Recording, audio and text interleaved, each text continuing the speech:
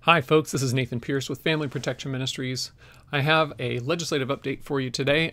Nothing legislative, but more focused on a couple of orders and guidance.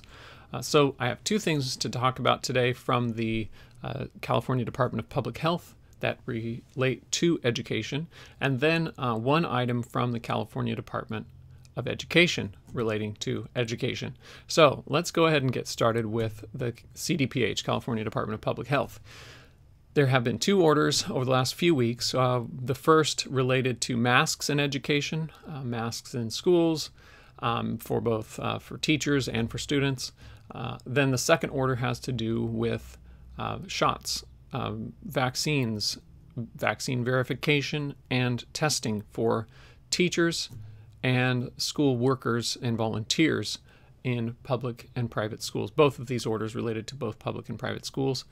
So I'm going to talk about both of them sort of together because they both apply and don't apply to the same sets of groups. So let's talk about single-family private schools first. People that file a private school affidavit don't need to worry about these orders, either one of them, for their own families, because if you are schooling at home, you've created your own private school, you're not functioning at some other facility, a public school or private school facility, which is the focus here of these orders.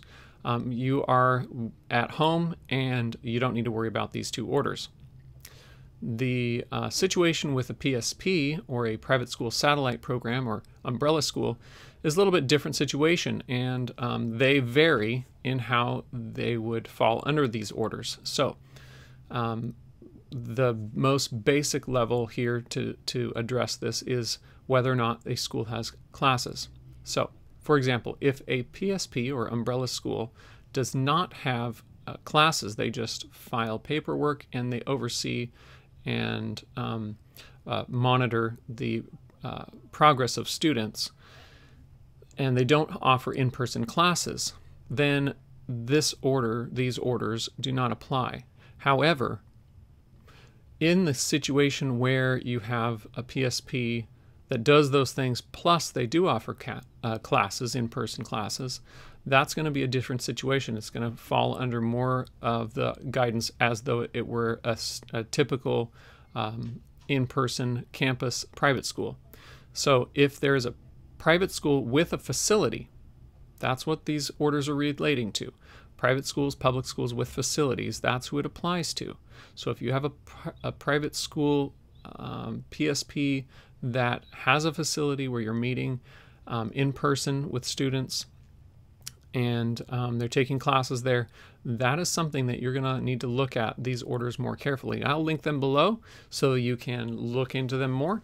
And as always, I'm not an attorney and I'm not giving you legal advice. So take a look at these orders for yourself and contact Homeschool Legal Defense Association and ask them if you have any specific legal questions about these orders and how they would apply to you and your school.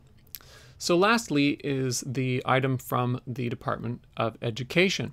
As I mentioned, one item from the Department of Education is in the form of guidance, is not written to homeschool families or even to private schools, but rather it is written to public schools and local education agencies, the administrators of public schools, and the county superintendents, folks like that.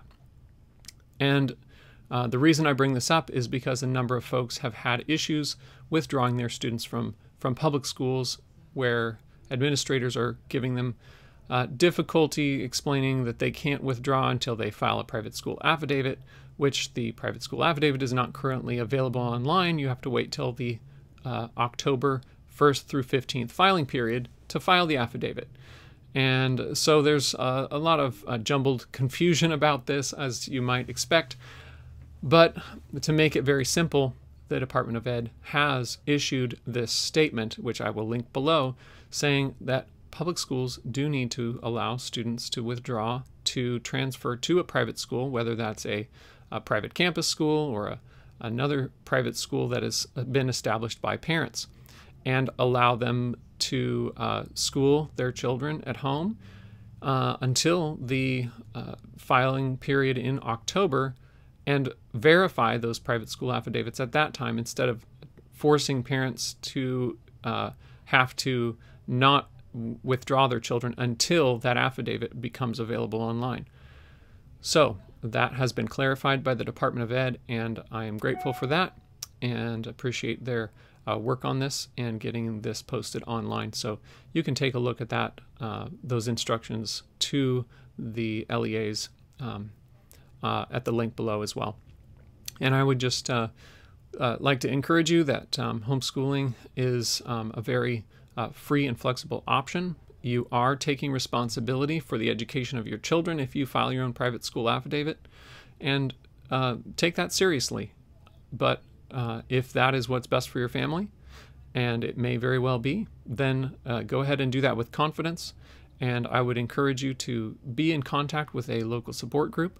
If you haven't already connected with somebody, take a look at that now and try to find a group that you can connect with and be supported and offer support to others and help just encourage the rest of the homeschool community. And also, just as school gets started here, be confident that what you're doing is legal and it's a great option for educating your children in California. So that's it for now. Thanks so much and have a great day.